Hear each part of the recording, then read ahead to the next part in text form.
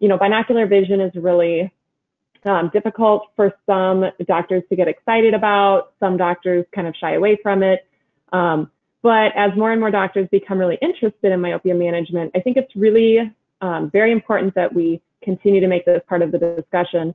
As I was hearing your last comments, I was thinking about how you talked about accommodation, and one that I am always really putting at the top of my list to do with my patients is to check their lag of accommodation, and how, you'll see some studies that say a high lag of accommodation is associated with progressive myopia.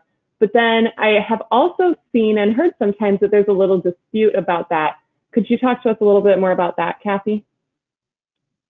Well, again, I think that if you're measuring a lag of accommodation, you want to say, okay, if accommodation and convergence are not in the same place, what does that really mean?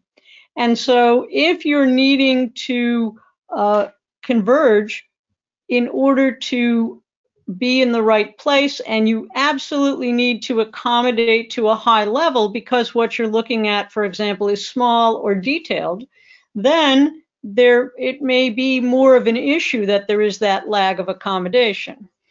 If there's a small lag of accommodation or even a moderate lag of accommodation, but what the person is looking at is not so precise or not so small or not so detailed, they may not feel it, they may not notice it, and they may not, over time, have a big effect from it. I think that when we have someone who has to do a lot of near work, especially when print gets smaller and everything is crowded more on a page, that may be different. But today a lot of students are working on screens. So if they have an issue, they can make it bigger.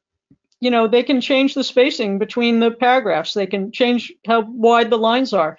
And I don't know whether they always have the freedom in school to do that with the text that they're presented with. And a lot of to the action, they're reading a book. And so, and also they tend to sit a little bit further back. So the demand on even the convergence is a little bit less, because I've always over the years had children come in and just say, oh, I don't have a problem. And I ask them, well, how do you hold the book? And you put it, you hand it to them about where they should hold it. And the first thing they do is move it a little bit away from them. And as long as the print in the book is large enough, that's all they do. They just extend it out a little bit, and then at least they don't feel they have a problem.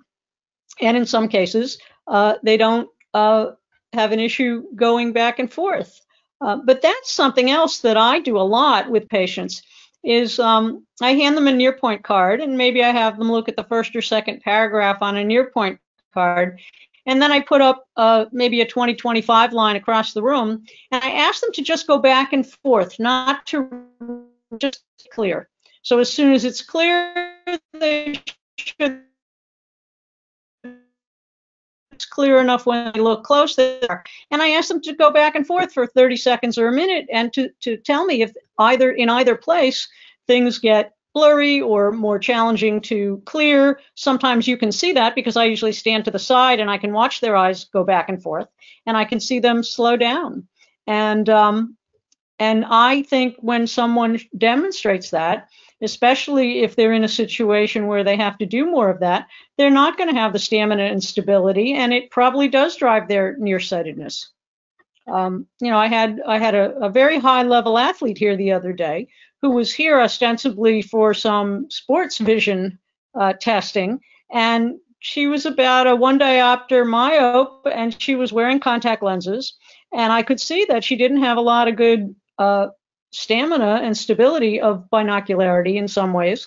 And so I had her look back and forth, and she had difficulty clearing the near print. She could do it, but she was telling me she could feel the effort. And she said, when I think about it, I notice that myself, that if I'm studying and I'm on my computer and then I look up, it's not always clear right away. And I put some plus at near, and she went, oh, wow, this is unbelievable. I can just go back and forth and back and forth and back and forth, and it's really easy to do, and my eyes are already more comfortable. And I don't remember at what age she became myopic, but I have to tell you, it's likely we could probably reduce some of that for her, because it probably came, again, from a binocular vision issue. And whether if she needed some, she wasn't terribly ESO or EXO, so sometimes in those patients, especially, Paul, as you were mentioning, if they're ESO, I will put them in a multifocal lens. I used to love the lens, and I don't remember the name of it, but I think it was Cooper Vision had a lens that had about a +1 ad, and I used to use that a lot, and then they stopped making it. That's the ProClear and EP. the optics of it.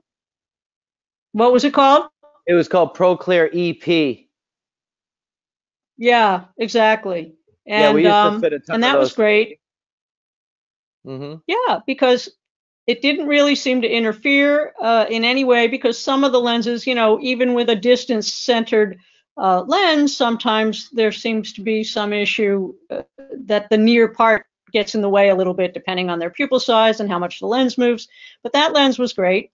And I think the newer VTI lens, seems to be one that we can potentially use, especially in kids. I'm not sure it works as well for adults, or at least I haven't had the experience that it works as well for some of my adults, but it does work for the kids. And I've seen, you know, patients who are 20 of ESO getting more myopic, and I put, you know, even a multifocal with a high ad, like the studies show, and, you know, they go to ortho. So they have a high ACA ratio, potentially, and although they don't always test it as high as the response that I seem to get with the contact lens, but it does seem to slow things down. And so, again, it's just another tool in the toolbox, and it doesn't mean that that patient wouldn't ultimately become a patient where you would think about, okay, but I know that some people feel, and again, it really does depend on their cornea. You know, sometimes for some of the low myopes, when they just have, you know, -1 or -2, they may not be the best candidate for orthokeratology.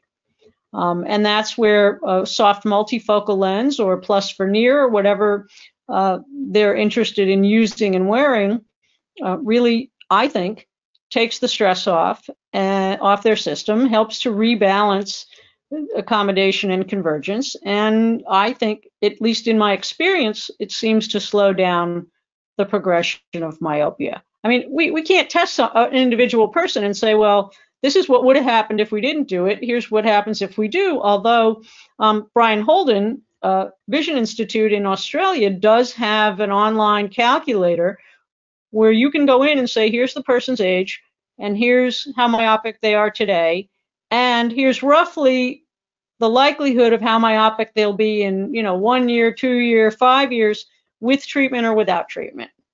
And that's a nice thing to be able to show parents, because you're not making it up. They've done a lot of work and a lot of study for a long time, and it's a free calculator that you can use online. It's very nice, and it's very nice to use.